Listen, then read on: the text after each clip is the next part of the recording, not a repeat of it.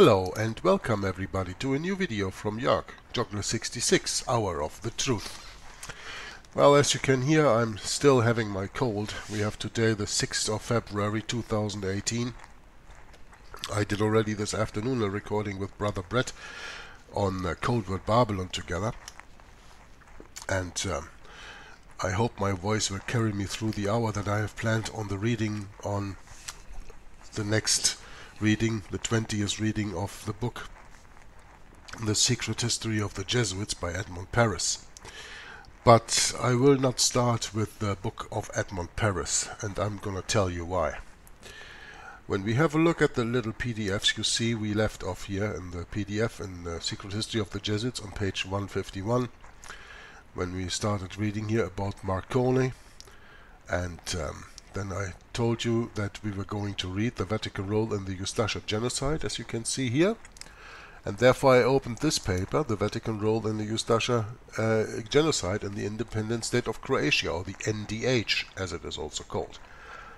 And this is a 19-page paper that we came to, page 7.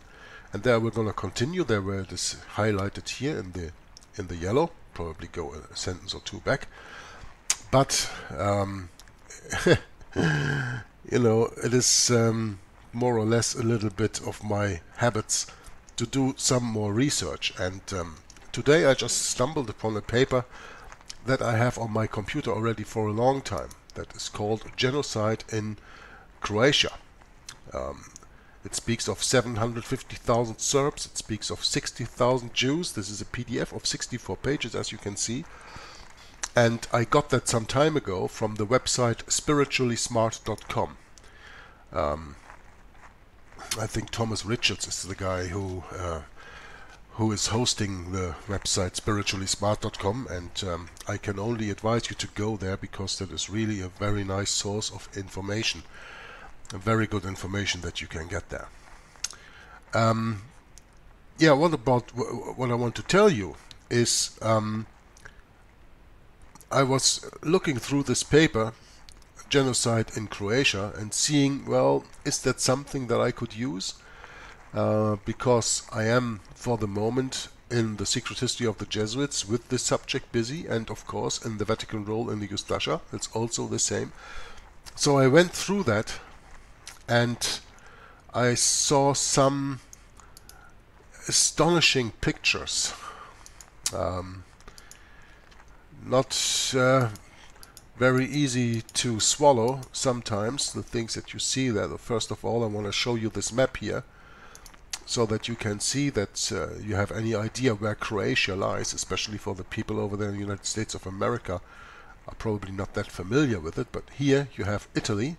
This is the Mediterranean Sea. The Adriatic Sea is just the Adriatic Sea on this part of the Mediterranean Sea. Then you go down here, Italy, you have the Mediterranean, and on the other side you have the Ligurian Sea. So Adriatic and Ligurian Sea are just other names for the Adriatic Sea. For the Adriatic Sea, yeah, for that.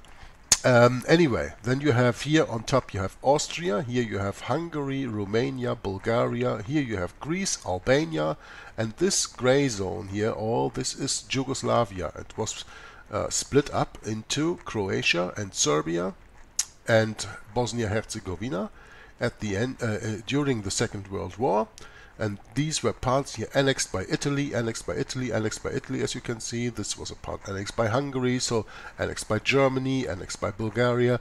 So they really split that country up. Everybody got a little part, and what was left over was the NDH, the independent state of Croatia, as you can read here. And there this genocide happened that Edmund Paris told us about in his book.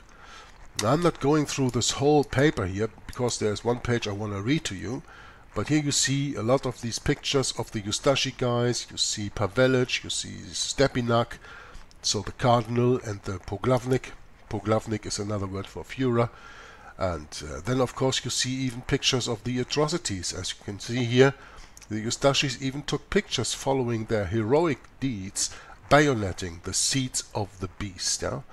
Everybody who was a Jew, who was a Croatian, who was a Serb, and an Orthodox by that matter, or a gypsy, was a seed of the beast, as they say that.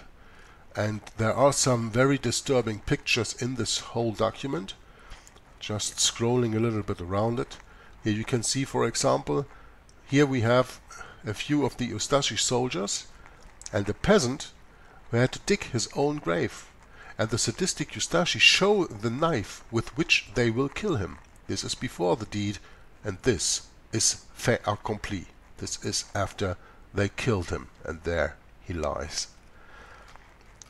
There are other pictures where you see how they almost dissemble the people. Here you have when they're wearing a head around as a trophy. Here you have with a saw, a knife and a gun that is used on this Serbian peasant, on this Orthodox. Yeah? The killers and the victims. Here you see how horribly mutilated these bodies are. You see all the intestines coming out of this person. The more heinous the crime, the greater the promotion and decoration. Ustasha therefore kept photographic records so that they would not be considered a bad Ustasha or an enemy of the state. Yeah? Again, those are the Ustasha masterpieces. Again, the head is cut off from the body. People are hanged. People are tortured with knives and everything else. Here we have some children victims of the Croatian genocide. Yeah? Starved and killed in any kind of manner. Here we have a picture from the Roman Catholic Church where they are all in a probably, we would say today, kind of a satanic mess. And more pictures. Pope Pius XII, did he approve of that? Here you have someone with a split skull. Yeah, heroic deed of special Ustasha group called Skull Crushers. They sent pictures like this one to their leaders to show what good work they were doing. Yeah? So when you really go through this paper, and you can still get that paper on the website Spiritually Smart, it makes you sick when you read about this. About the persecution of the Jews, about the persecution of the Serbs, about the persecution of the Gypsies, about persecution and killing and everything of men, women, children. Yeah? So, yeah, this picture we saw already before with the opening of this orphanage. And here you have, of course, again, Pavelic and a few other high-ranking Nazis. And Bogi Hirvati. Yeah, so Hirvati, as you can read this word here, that stands for Croatia. It stands for Croatia in the Croatian language. That's why it's NDH for the independent state of Croatia, the shortage. Yeah? And some pictures, of course, together with the clergy from the Roman Catholic Church, doing the Pavelic, doing the Hitler greeting or Roman greeting or whatever you want to call it.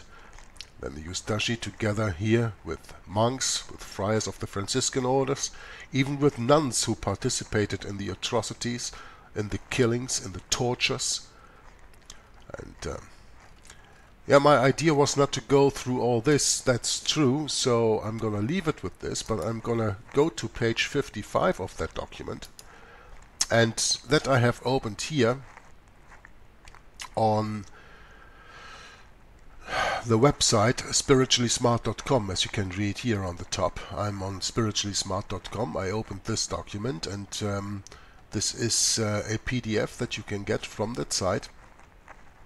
And I'm on page 55. I just scrolled all through the pictures, and now we are going a little bit to this here. So, but before I'm going to read this, I want to put the picture here so that you can have this picture in the meantime. And I'm going to read to you what is standing here, because this, what is here on page 55, I find very intriguing. I find very important to read. I find very important to share with all of you, that we really learn what this Holocaust was all about. I mean, think about it. Why are they only always speaking about the Holocaust of the 6 million Jews that were killed by the Germans, and never speak about the Holocaust that was perpetrated against the Orthodox Serbs against the Jews and against the Gypsies in the satellite state of Croatia? Well, the answer is, and I can make a complete own video on, the answer is, of course, that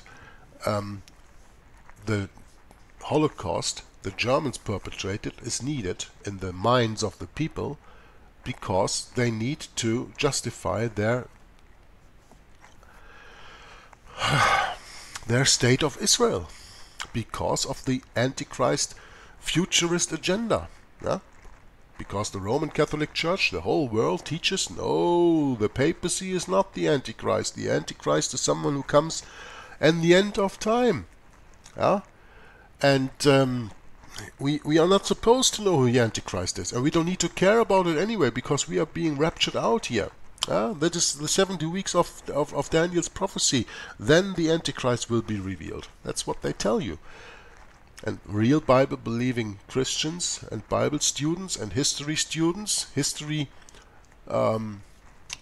interested people who follow readings like this, know that the Antichrist always was, is, and always will be, until Jesus Christ comes back, the papacy of the Roman Catholic Church. So they talk about this Holocaust all the time because they need to justify that state of Israel over there. What are they going to do with it? There are many meanings about that. In my meaning, in my humble opinion, that state of Israel over there at the Mediterranean is just one big concentration camp. And the Roman Catholic Church hates the Jews from before the time of Jesus and surely after the time of Jesus. I'm not going to go into that. But we are speaking about what the secret history of the Jesuits is. Okay? And therefore we have to understand that when we come to this Croatian subject, that everything, the Ustashi that was founded there, and Pavelic, the Poglavnik, the leader of that country, and Cardinal Stepinac, and the papal nuncio, Morcone, or what his name was. We read about him in the Secret History of the Jesuits. Marconi, right? Wasn't it Marconi? Here? Yeah, Marconi, the Holy See's envoy. That these guys all were there because of the Jesuits. So what I'm going to read to you right now is actually Jesuit politic. What does it read here? It reads, how to become a human butcher. What does that mean? Humans are not to be butchered. I mean, in my opinion, because I am vegan, even animals are not to be butchered, but certainly humans are not to be butchered. But when you are having an agenda that needs to kill hundreds of thousands, even millions and millions of people, you need people to do their bidding, like they did all through the Dark Ages in the Inquisition, when they butchered the people with their torture. I mean, read Fox's Book of Martyrs or things, and sometimes some things you read like that and you say, oh wow, that was awful, people did that. I want to read to you this account of this 19-year-old Jose Oreskowicz and tell you about what he experienced and how he was made a butcher of humans. Now just look at these pictures here. A poor peasant woman and a child that did not live to tell the story. Nor did these notorious enemies opposed to Andrija Artukovic and their Ustashi. Are these really notorious enemies? Look at this poor woman. This peasant woman will be able to quote-unquote see the murderers Artukovic and Pavelic. Their Ustashi gouged her eyes for the Poglavnik's collection. And then you're going to say, oh, that is just a joke, they didn't do that. Well, in another part in this document, what I'm going to read to you here on page 55, I don't know where to turn there, I read through it that a guy was sitting in the office of Pavelic, and he had like of a little a bowl in his office standing there, and going in there with his hands, and it's like oysters, and that was just a collection of more than 40 human eyes that were gouged out of the faces of the people, like with this woman they did.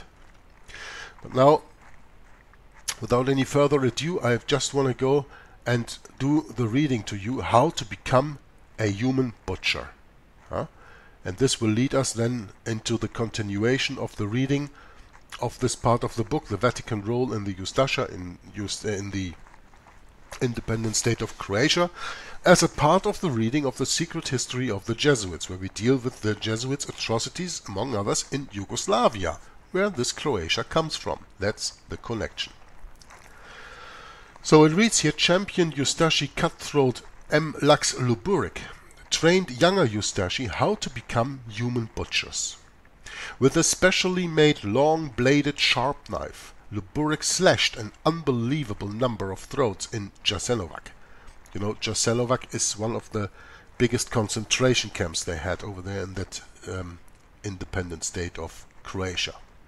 Artukovic promoted him to the champion cutthroat group, an elite distinguished group at Jasenovac made up of notorious murderers like Franciscan monk Miroslav Majstorovic Filipovic, who boasted at his trial about the thousands he slaughtered. We are speaking about people, a Franciscan monk, who boasted on a trial about thousands that he slaughtered. Is that what a monk is supposed to do? But also, next to Miroslav Majstorovic Filipovic, Father Zvonko Brekalo, Father Kulina, Zvonko Lipovac, and others. How to become a human butcher. I'm going to make this a little bit bigger. That's easier for me to read then. And you can still follow along. Jose Oreskovic, age 19, entered the Ustashi in Zagreb, that is the capital of Yugoslavia at the time, in 1941. He was captured in late 1942. In his own words, he related his gruesome story in a calm, matter-of-fact manner, his training, his reaction, and his ultimate participation in human butchery. What follows now is a complete quote. This is a verbatim of what he said. The quote starts, "They," and there he refers to the interned people of the concentration camp like Jasenovac, "they slept under the bare sky. They were given only salty fish to eat, but although water was put in sight, they were not given any. The camp commanders ordered us to separate 200 prisoners from the first group. We then took them to the sea, that is the city of Pag, where they were slaughtered. 200 people were slaughtered at the sea by the city of Pag. Some of my comrades and I couldn't stomach the slaughtering. We couldn't do it. Then the commanders reprimanded us and upbraiding us, asking what kind of Croatians and Ustashi were we. They said, 'He who could not kill with joy a Jew, a Serb, a Gypsy, or a Communist was not a Ustashi.' In order to win us over to do the killing, they gave us younger ones wine and liquor. They brought in girl prisoners, stripped them naked, and told us to choose whichever one we wanted. However, after the sexual intercourse with the girl, we were to kill her. Some of the boys got drunk and got carried away. They were able to do it. I couldn't. It revolted me, and I said so openly. A few days later, a high functionary, Luburic was his name, came to the camp from Zagreb. He came to see the work at the camp. That's when the real massacres began. Our men killed so many people that the whole sea around Pag was red with blood." You know, this reminds me of the river Seine in Paris, who was, as they say, red with the blood of the martyrs of Jesus, the Protestant Huguenots who were killed in the Saint Bartholomew massacre. Continuing, he says, "Luburic was informed that I and some of the others had refused to kill. Luburic then called all of us Ustashi together. We stood in formation. He made a speech in which he said that those who could not kill Serbs, Jews, Gypsies, and Communists were traitors to the Ustashi state. He then asked who of us could not kill. I answered, as did several others. Since my voice was the first to speak out, Luburik called me out of line, and as I stood in front of the formation, Luburik asked, "What kind of Ustasha are you, if you cannot kill a Serb or a Jew?" I told him that I was ready to give my life for the leader, Poglavnik Pavelic, at any time, and that I would be able to kill an enemy in battle. But I just could not kill unarmed people, especially women and little children. He laughed so loud and said that this, too, was a battle. That Serbs, Jews, Gypsies and partisans were not people but wild beasts, and that it was the duty of all us Ustashi to clear Croatia of this pestilence, and whosoever refused to assist is as much an enemy of the leader and Croatia as they were. So in other words, what did George W. Bush say after 9/11? Whether you're with us or you're with the terrorists, right? What does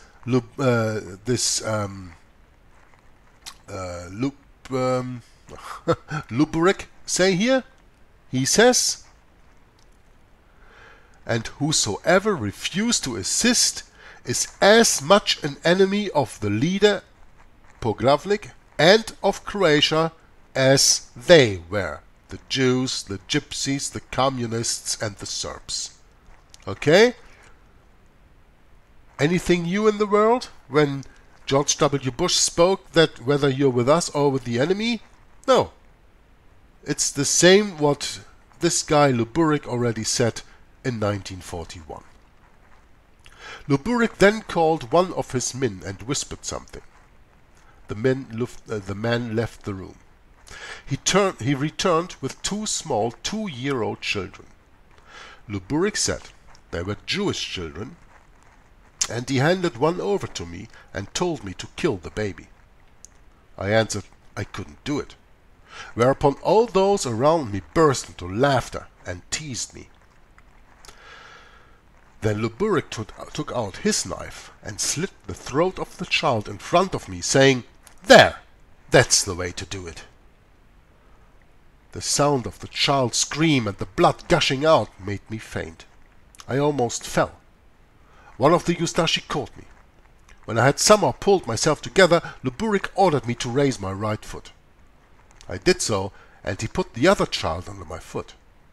Then he commanded, "Smash!" I did just that. I crushed the child's head with my foot.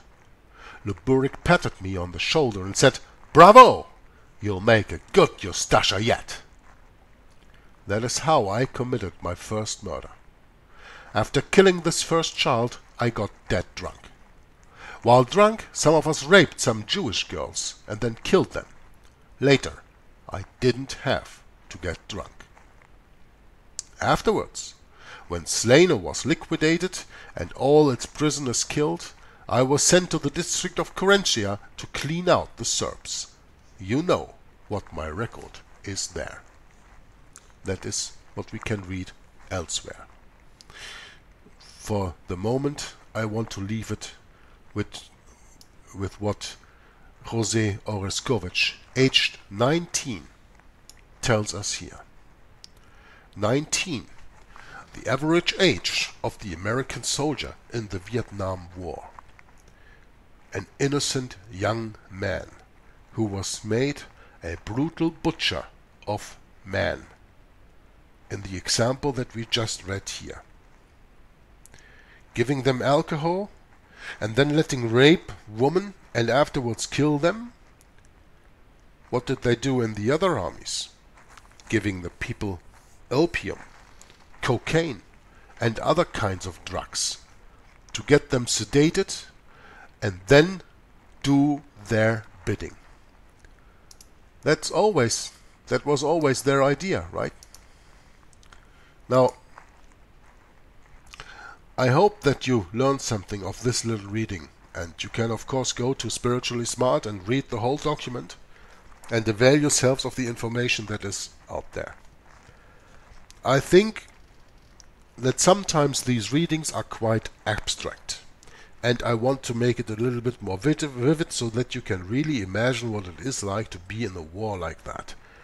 And to be called out in front of all the other people, and then what group pressure and the pressure of a superior who asks of you to just stamp your feet on the head of a 2-year-old little innocent baby. What that can do to you. And we just experienced what that could do to this 19-year-old man. And how he, after this first killing, became a bloodthirsty killing machine. These guys went out with their special blades into Jasenovac and other concentration camps and killed hundreds, if not thousands, of people a night by slitting their throats and cutting them open. Those are the atrocities of war. This is the secret history of the Jesuits that we read about here. So, I'm gonna put the picture on the right page again here, and then we're gonna see to continue. We were reading in that book, but I'm continuing now in the other that I copied from that website, the Vatican role in the Ustasha Genocide in the independent state of Croatia, where we left off last time. Here on page 7. We are speaking again about Cornwall. You know, remember, Cornwall was the one who had this book, Hitler's Pope, the picture I just put up here. Cornwall wrote that the nature of the Ustasha regime was well known to the Vatican from the beginning. So that means what we've just read from that website, Spiritually Smart, that was about the Ustasha executing, terminating, genociding little children, innocent women and men. And that nature of the Ustasha regime was well known to the Vatican from the beginning. From the outset, the public acts and statements concerning ethnic cleansing and the anti-Semitic programs were well known to the Catholic Episcopate and Catholic Action. These racist and anti-Semitic programs were therefore also known by the Holy See, and thus by Pacelli, at the point when he greeted Pavelic at the Vatican. These acts were known, moreover, at the very point when clandestine diplomatic links were being forged between Croatia and the Holy See. On May 8, 1941, Pavelic met Pope Pius XII at the Vatican in what Cornwall described as a, quote, devotional audience with the Pope. At this meeting, the Vatican de facto recognized the so-called independent state of Croatia, the NDH. You know, make the distinction between de facto and de jure. At this meeting, the Vatican de facto recognized the so-called independent state of Croatia, which included Bosnia-Herzegovina, even though the NDH was an occupied Nazi puppet state, or the creation of Adolf Hitler and Benito Mussolini, maintained not by popular will, by election, but by military force. Moreover, Abbot Ramiro Marconi, the papal nuncio to that country, was appointed the apostolic legate or nuncio to Zagreb, the personal representative of the Pope to the NDH. Marconi was a priest of the Benedictine monastery of Montevergine. He was the personal emissary or ambassador of the Pope to the NDH regime. Marconi and his secretary, Giuseppe Masucci, would visit the NDH and be photographed with Antipavelic, Andrea Artukovic, Aloysius Stepinac, and German and Italian military officers. He was photographed with Pavelic in the town of Zaprezic, northwest of Zagreb, with his secretary Giuseppe Masucci. He was also photographed with Stepinac together with Roman Catholic priests and fascist military officers who are shown giving a fascist salute. We have seen few of these pictures, and I'm going to show to you a few more here. Like for example, here you have Marconi and doing the Hitler greeting by Pavelic here. And here you have Marcone and Pavelic again. Here you have this picture. Here you have them leaving a church. Okay, and these are pictures that we are going to see a little bit later on. But here you have Monsignor Ivan Tsaric, also a Ustashi covering from the Roman Catholic Church. Here you have Stepinac and Marcone together with a Nazi general. Let's leave this picture on for a moment. Giuseppe Ramiro Marcone was born in 1882 in Italy. He was ordained a priest of the Order of St. Benedict in 1906. In 1918, that means at the end of World War I, he was appointed the abbot of Montevergine monastery in Italy. He lectured in philosophy at the College of San Anselmo in Rome. According to Cornwell, the author of Hitler's Pope, Marcone had clearly been selected to soothe and encourage the Ustashi leaders by Pacelli himself. Marcone died in 1952. At the time of the Vatican de facto recognized the Ustasha NDH state, did it know of the massacres against Serbs? The atrocities were described by Carlo Falconi in his documentation of the crimes in The Silence of Pius XII, which was published by Faber in 1970 in London. On April 28, 1941, Ustasha troops attacked the Bjelovar district, where 250 Serbs were killed and being buried alive. In Otokak, several days later, 331 Serbs were murdered. On May 14, in Glina, hundreds of Serbs were murdered in the Orthodox Church after being forcefully converted to Roman Catholicism. So this is what they do. They say, convert or die. People convert, and then they kill them anyway. And you know why? Because they don't have their salvation anymore. Not speaking about Orthodox now, who converted to Roman Catholicism, but think about Protestants, who give up their salvation by converting to Roman Catholicism in order to save their lives, and then being killed, probably not saved anymore. There is no evidence that the Vatican or Pope Pius knew of these mass murders. Is there no evidence? Well, what did the Vatican know then? The Vatican knew that Ante Pavelic was a totalitarian dictator, a fanatical Croat ultra-nationalist zealot, and Roman Catholic who was sponsored and installed in power by Adolf Hitler on the one hand and by Benito Mussolini on the other. They knew Pavelic was a hardcore fascist who supported and endorsed Nazi Germany and fascist Italy.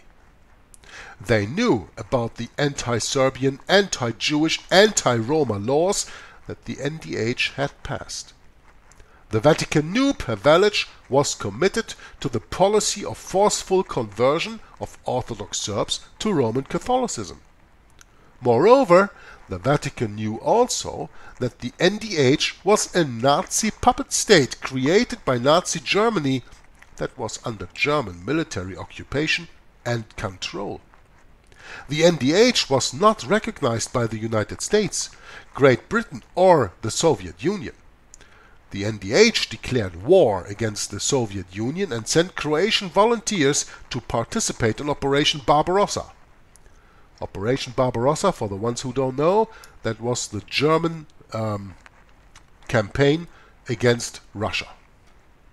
The NDH had even declared war on the Allies, declaring war against the US and Britain on December 12, 1941, and had sent 8,000 troops to the Russian front, even sending troops to Stalingrad. The Allies did not recognize the NDH, an Axis belligerent or enemy state. The Vatican, however, did, even if de facto. The genocide committed in the NDH was open and common knowledge. In the Catholic Church and the Holocaust between 1930 and 1965, in Indiana University Press from 2000, historian Michael Fayer concluded that, quote, "It is impossible to believe that Stepinac and the Vatican did not know that the Ustasha murders amounted to genocide." Unquote. It is impossible to believe. Why? because even though they maybe don't admit it, every finger points at them. Every finger points at their knowledge, at their involvement. Yeah?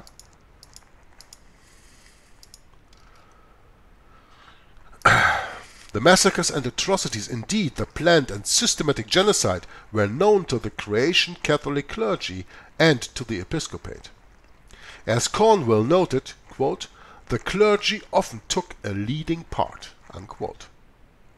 Not only did the Croatian church and clergy know they were at the forefront of the genocide, the Croatian Roman Catholic priests organized and led the mass murders.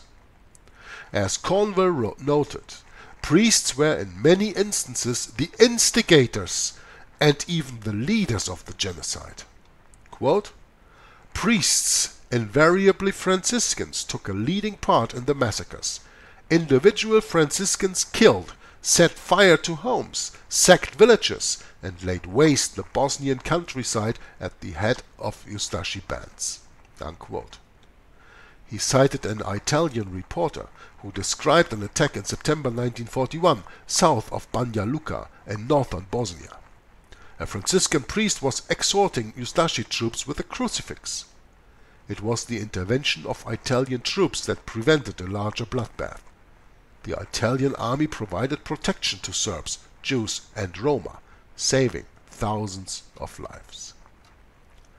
The Vatican could plead ignorance with what was occurring in Poland and elsewhere in Europe, but not in Croatia.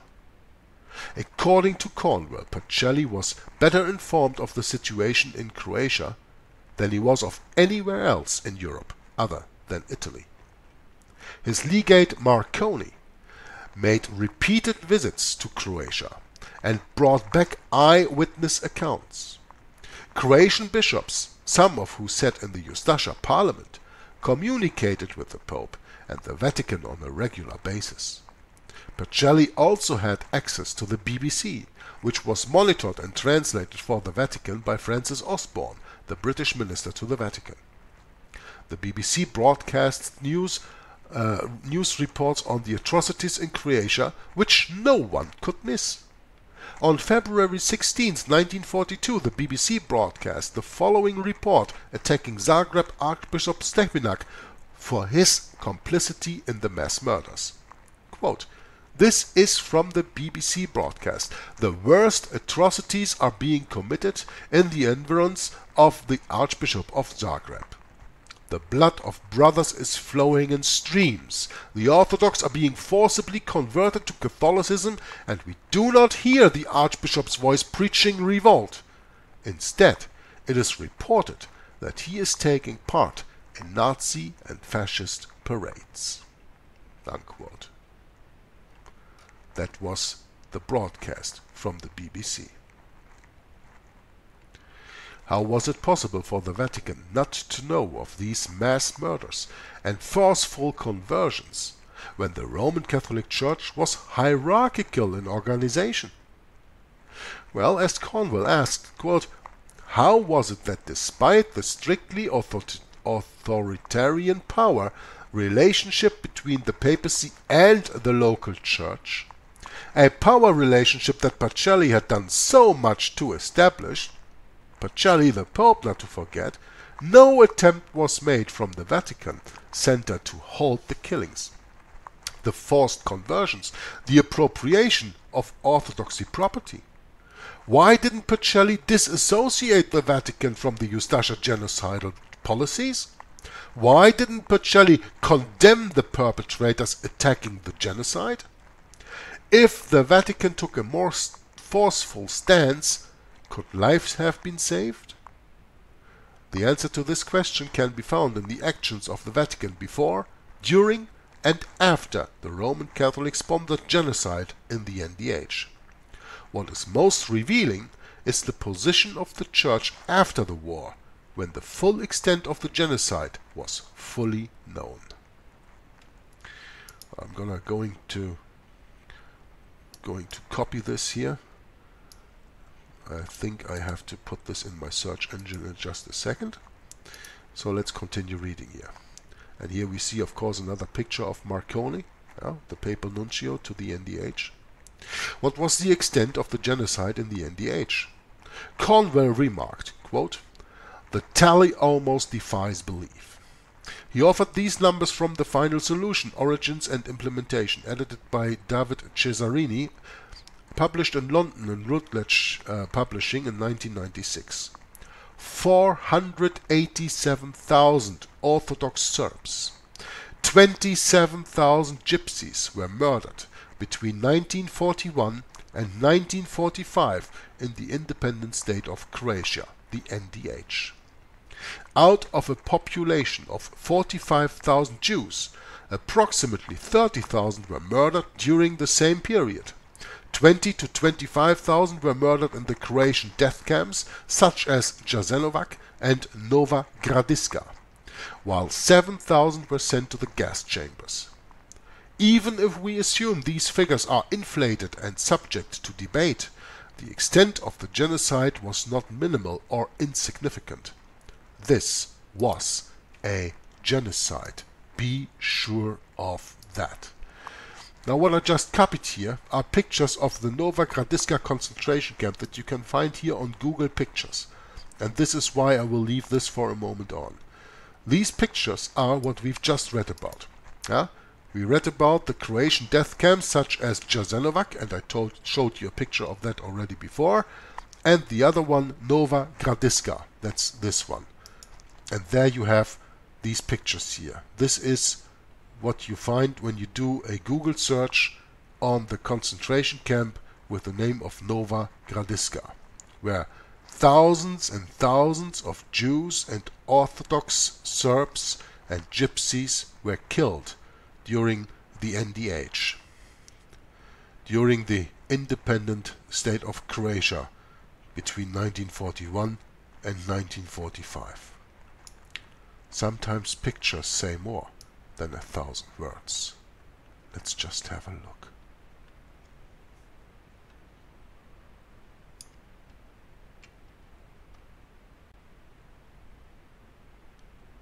As you can see, most of the pictures are original from that time. Sometimes they get idiotic pictures in a search like this.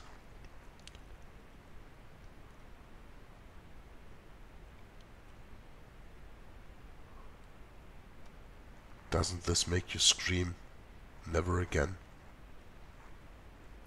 Well, the Roman Catholic Church screams the hardest, never again. No more war. Peace, peace, peace. And the Bible says,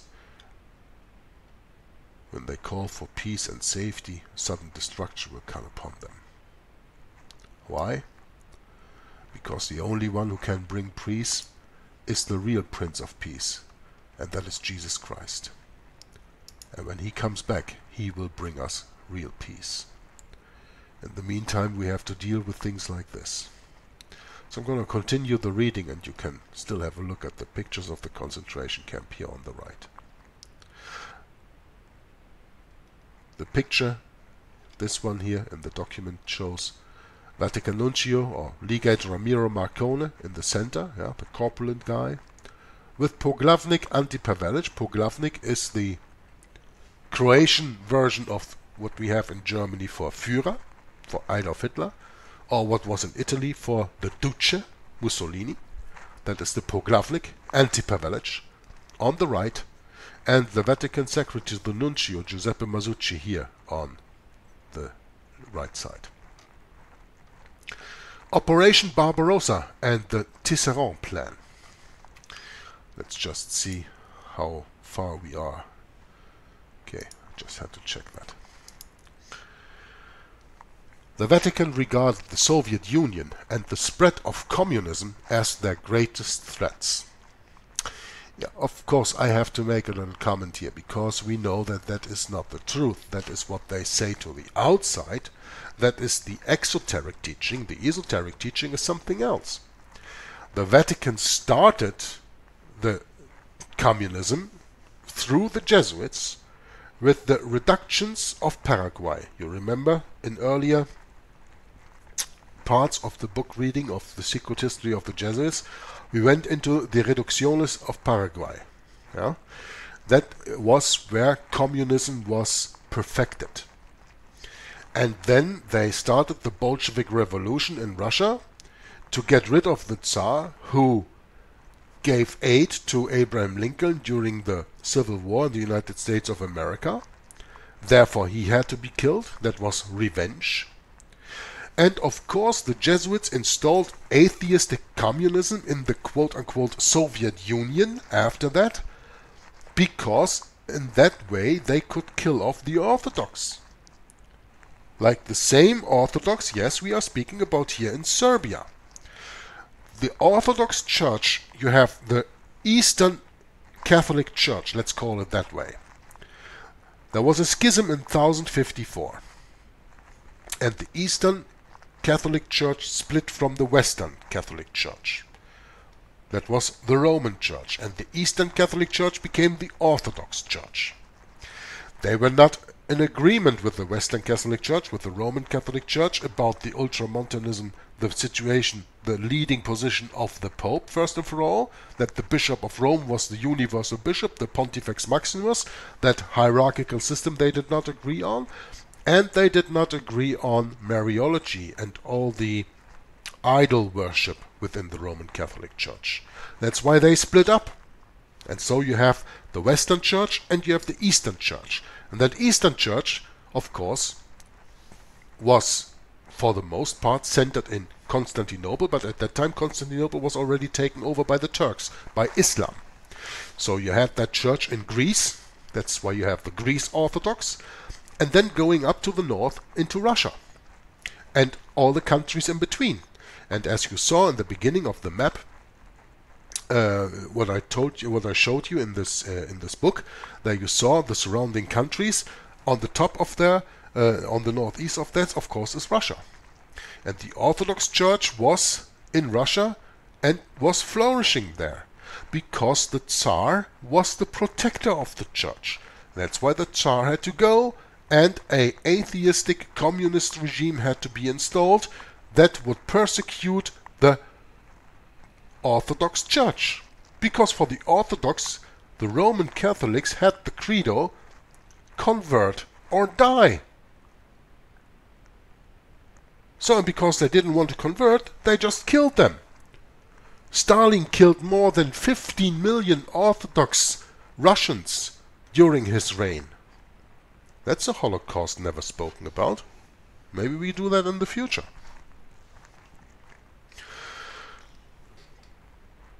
But when it says here the Vatican regarded the Soviet Union and the spread of communism as their greatest threats, no, that's a joke, because the Soviet Union and communism was founded by the Jesuits. They always play both sides.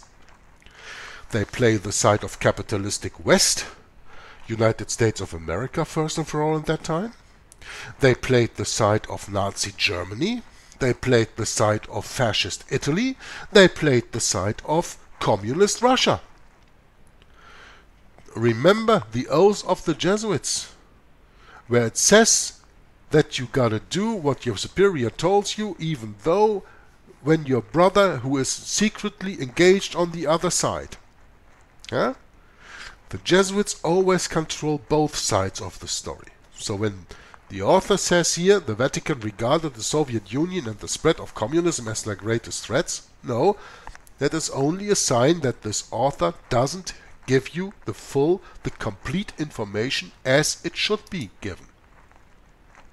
Okay? The Balkans were seen as a buffer between the Vatican and Soviet Russia, Eastern Orthodox Russia. Well, let's go here back to genocide in Croatia. We have seen here in the beginning the map, right? Here it is, the map. You see here Italy, you see here Austria, Hungary, Romania, Bulgaria. Here beneath you see Greece. And what is above Hungary and Romania? Russia. And here you have the buffer, Yugoslavia.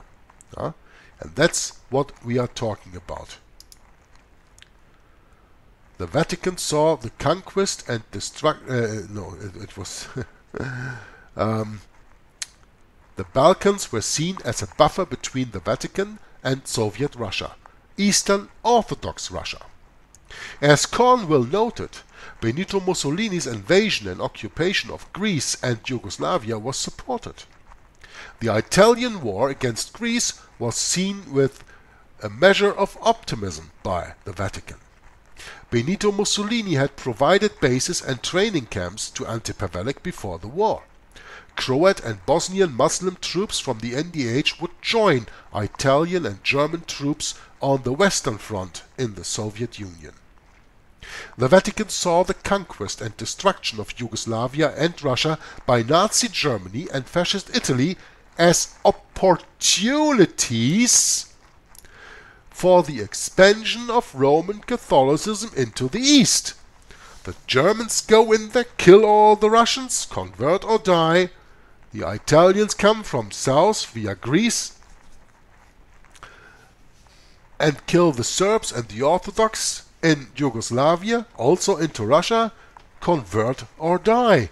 And of course, the Vatican saw the conquest and destruction of Yugoslavia and Russia by Nazi Germany and Fascist Italy working together as opportunities for the expansion of Roman Catholicism into the East. Because when the Orthodox, when the Jewish and the Protestant opposition is out of the way, what leaves it?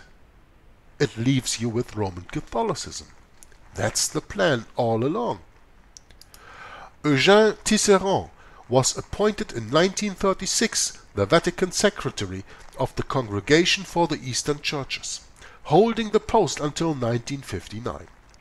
He was a French priest who held several prominent high-level positions at the Vatican.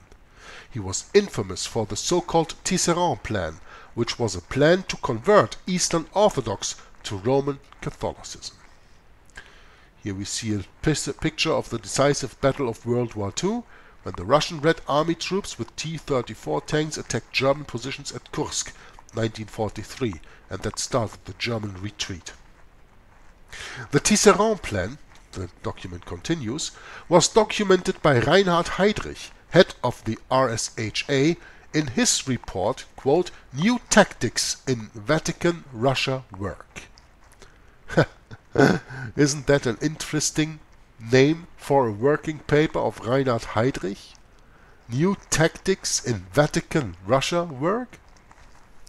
For the Vatican, the destruction and dismemberment of Yugoslavia was an opportunity to expand Roman Catholicism in the Balkans and Eastern Europe. We just said that a little bit earlier too. The weakening and even outright destruction of the rival Orthodox Church was planned and expected. The Vatican had its sights on Russia and Eastern Europe as well.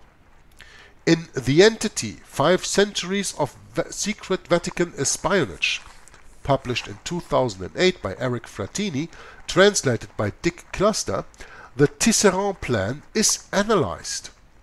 Tisserand and Father Robert Lieber devised the plan to use the German conquest and occupation of the Soviet Union to expand Roman Catholic influence. Testifying at the Nuremberg trials on October 2, 1945, Franz von Papen, the Knight of Malta and the Vice-Chancellor behind Hitler, stated, quote, "The re-evangelization of the Soviet Union was a Vatican operation, whether carried out through its missionary department or its secret service," meaning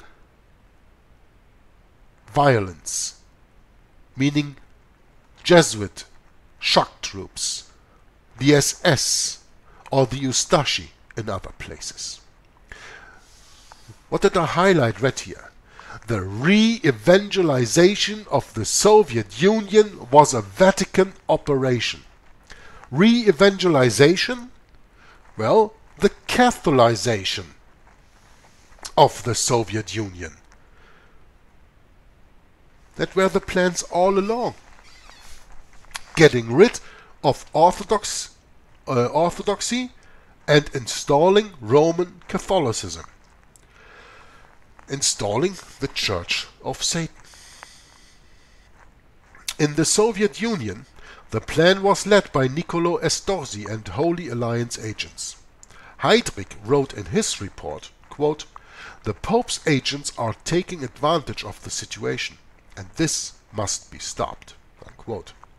Vatican agents were infiltrating Nazi-occupied areas of Russia to convert them to Catholicism.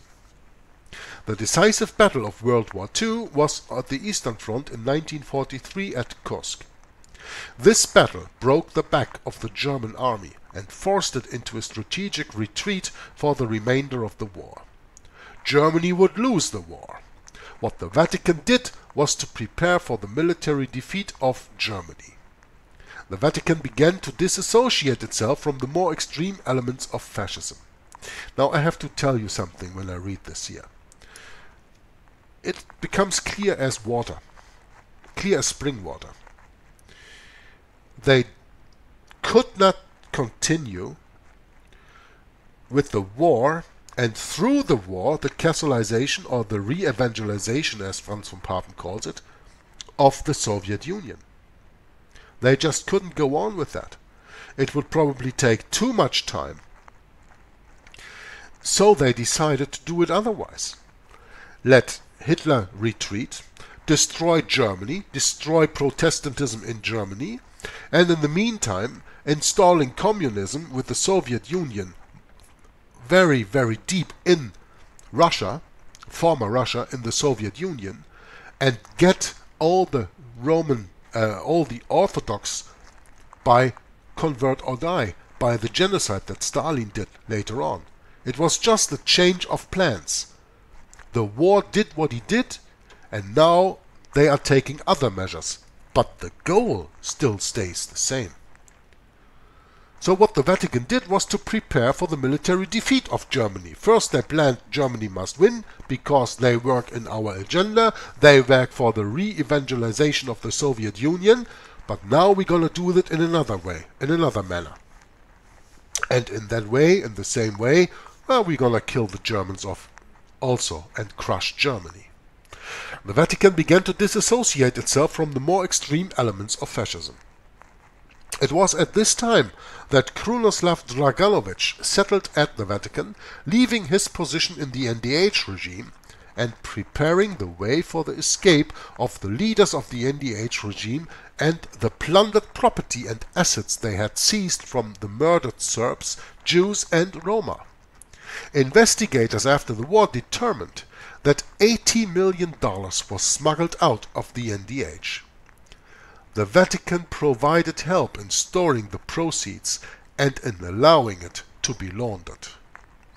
And here I have to remember you that I'm going to read the book The Real Odessa by Yuki Goni, and then you can learn more on that subject. That subject of people fleeing these countries and coming into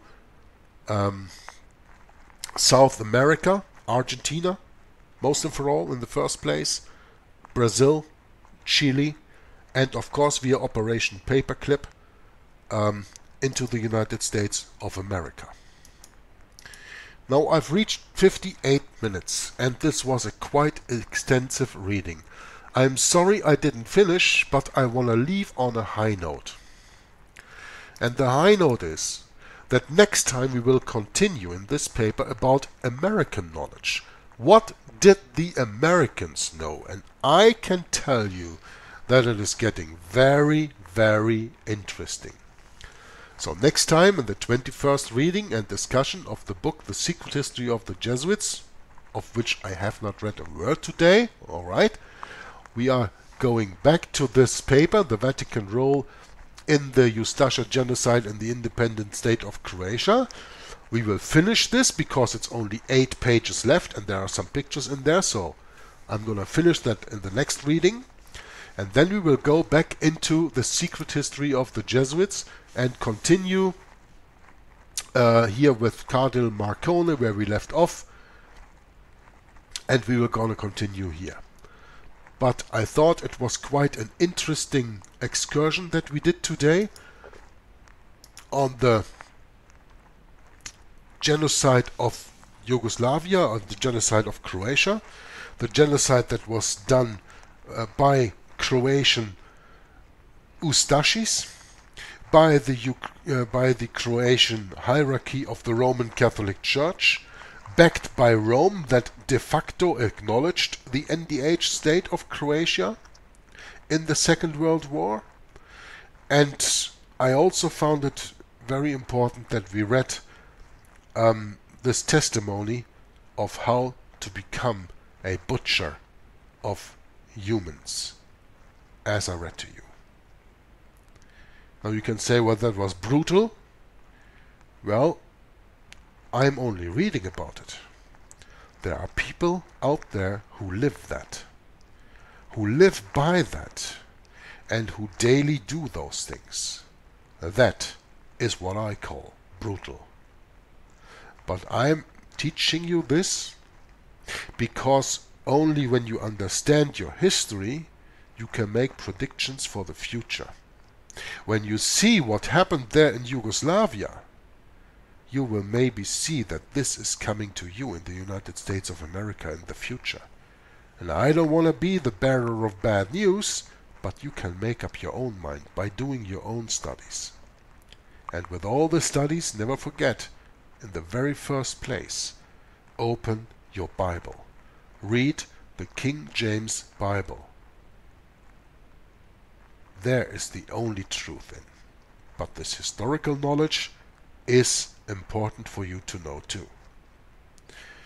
So I hope you enjoyed my reading and you learned something, and I maybe sparked a little that you are going to do your own research in this regard and will come to a broader knowledge of these facts, and that you will see that there's on the internet much disinformation, and that when you really do your own studies based on the Bible, that you see that what I told you today is the truth.